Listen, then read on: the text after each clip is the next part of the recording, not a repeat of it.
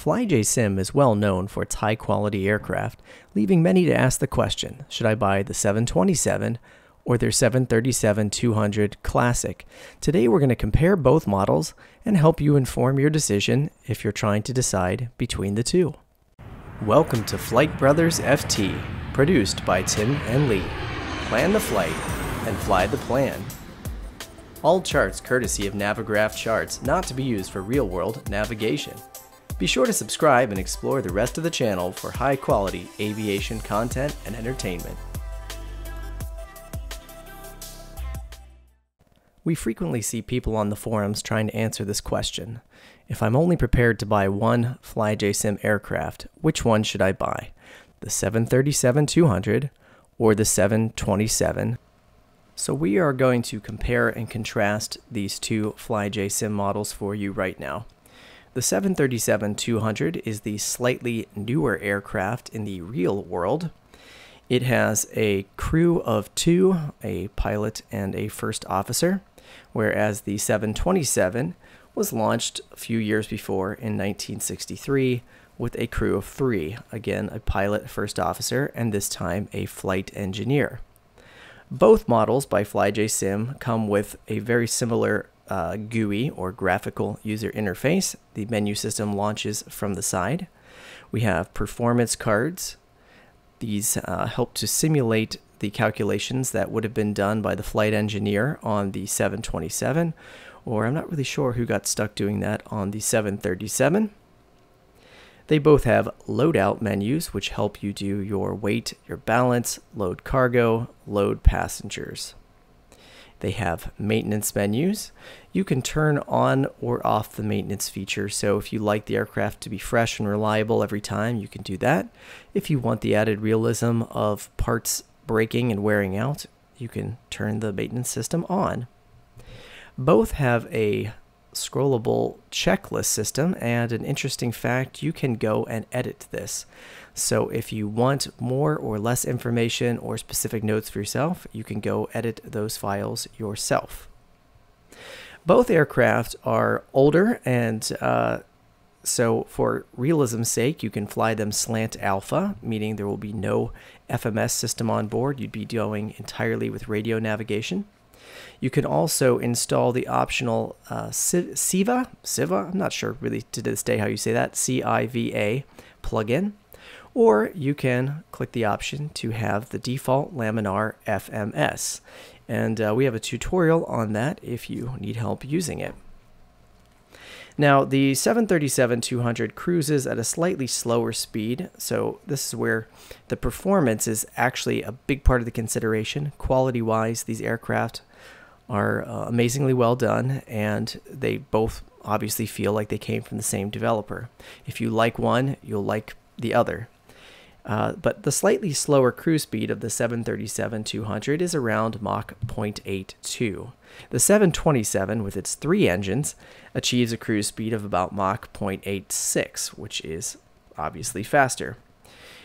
The smaller 737 can get off the ground in about 6,000 feet, and of course that is all relative to runway condition, weight, air density, but generically speaking, 6,000 feet. For your 727, that's about 8,300 to 8,400. One important thing to note when you purchase this, if you get the 737-200, you get one model, the 737-200. If you pick up the 727, you are actually getting a pack with three models. The -100, which is a shorter fuselage, the -200, which was pretty much the one if you were around in the era of 727s, that was the most ubiquitous, and the freighter version. So in a way, the 727 does give you more aircraft for your money. From a price standpoint, FlyJSim is currently selling the 727 pack for $59.95, and for $10 more, you can get the 737 pack for $69.95. One of the main differences that I think really is a deal breaker for a lot of people and might factor into that price difference is the addition of a passenger cabin. The 727 models have no passenger cabin, and the only exterior sort of passenger function you get is the rear air stairs can be deployed. On the 737-200, you get a full cabin, the doors open, the cargo doors open, you get front air stairs, you get rear air stairs, and inside you get a level of detail that's really above and beyond what I've seen in most of the full-size airliners. We have movable window shades, we have movable overhead bins, and I think for me this is a first. I don't believe any of my other aircraft have overhead bins that open and close.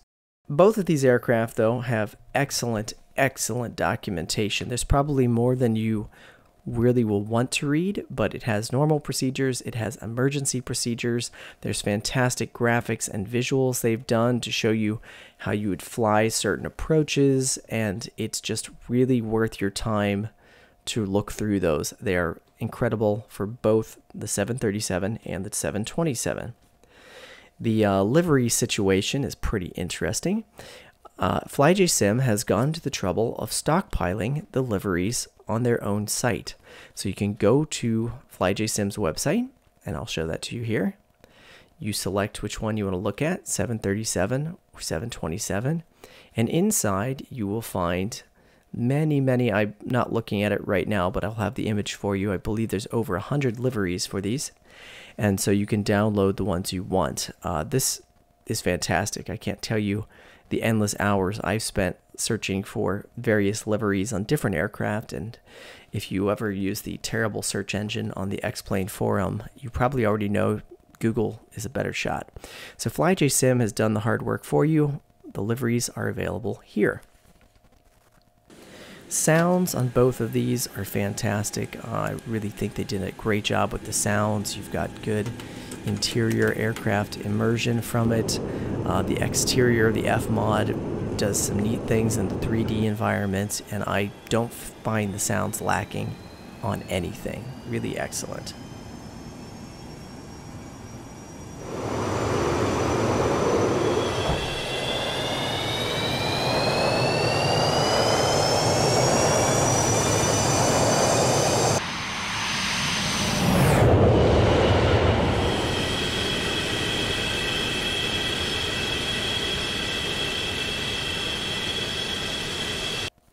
From an operational standpoint, I would say FlyJSim is about as close to flawless as any of the aircraft I've ever downloaded for X-Plane.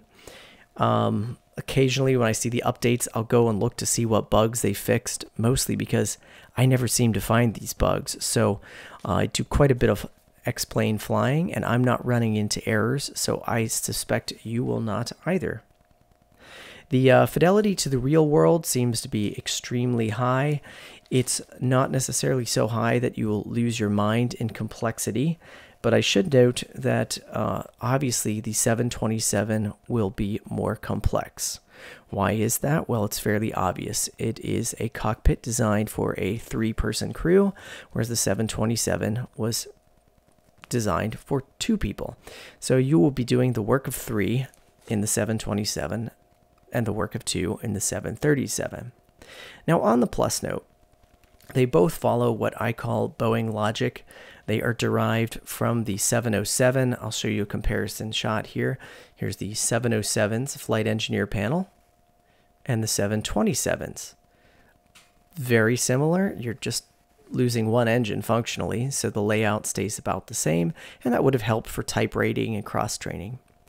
Looking at the overhead panel on the 727, you'll notice again, it's very similar to the 707. The front panel as well as the pedestals are pretty similar between 707, 727, and the 737-200. The biggest difference you're going to find, we have no flight engineers panel in the 737-200.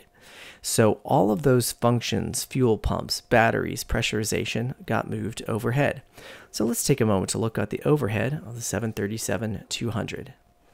Now this might not be very daunting to you. I'm going to make an assumption that many of the people watching this video are Zibo 737 NG sim captains. And if you are familiar with that layout, you will find this very similar. To be perfectly honest with you, I opened up the 737-200 without looking at the manual once, was able to power it up and do a flight without any issues.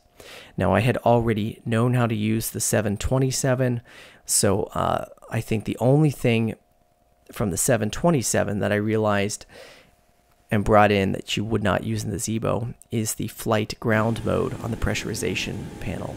So with that little tidbit of knowledge, I was ready to go. So if you like the Zibo, I'm pretty sure you can jump right on into the 737, no problem. If you like old school classic aircraft, both of these are going to be just an absolute joy to fly. If you enjoy going back in the cabin and hanging out, you're going to need this 737-200. If that's not really a big deal to you, you spend your time on the flight deck, you've got a few more options with this 727 between doing freight routes and passenger routes. There are a couple other considerations you might have here. If you're doing virtual airlines or trying to simulate some other real world things, you have a variety of different performance levels here. So the range of the 737 is about 2,600 nautical miles. You actually have less range on the 727 with 2,250 on the 100 and a little bit less at 1,900 on the 200 model. You can stuff more passengers into the 727-200 than anything else. It'll hold about 134. I'm pulling those numbers from somewhere else. I will have to check if that's exactly the number that you're going to be allowed to put in on FlyJSim. There's always a lot of variation in these configurations. Even between airlines, it just depends how much space they left between the seats half the time. The 100 model should hold about 106 passengers, whereas the 737-200 holds 115. From performance and handling, just my own opinion, the 727 I find very satisfying, but I felt like I had to be very careful with it, particularly on approach. If you get behind the aircraft, you're gonna have problems. The old JT8s do not spool up that quickly, so if you get behind on airspeed, which is always a very bad idea, you might not be able to spool up those engines in time to save yourself. On the other hand, the 737-200, it only has those two engines. I feel like when it's heavy, it takes forever to get it up to cruise altitude. But that said, the 737 just trims out so beautifully. I think of all of my full-size airliners, the FlyJSim 737-200 is my favorite hand flyer. The first full trip I had done with it was in Germany over to Innsbruck. I should say from Germany to Innsbruck. And I got up to cruise. I flew to cruise by hand, and I was going to kick in the autopilot, but it just trimmed out so nicely, and the winds were good that day. I just flew the whole trip by hand. It was just an absolute joy because a lot of these large airliners can be a bit of a beast. On that note, auto throttle is not something from this era of aircraft, so you will be managing the throttles yourself. On the 737-200, I found it just kind of held. You could basically find your spot and leave it there with a minimal amount of monitoring.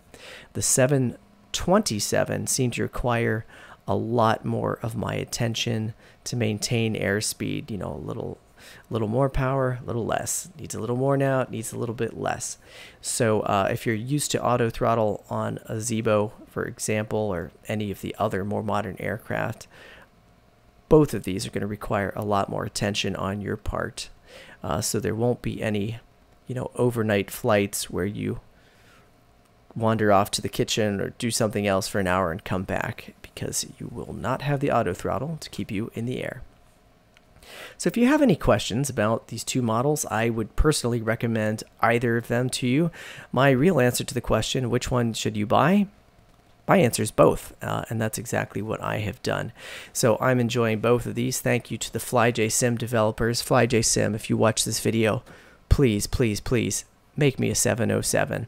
Those of you who are seeing this video and seeing the 707 clips included, that is the now no longer available, Michael Wilson version. I don't suspect it's ever coming back to X-Plane. So FlyJSim, I feel like you are our best hope. Please make us a 707. So once again, this is the Flight Brothers. I'm Tim. If you like this content, drop us a comment below. Any questions? Comment below. Like and subscribe for future content. So until next time, remember, plan the flight and fly the plan.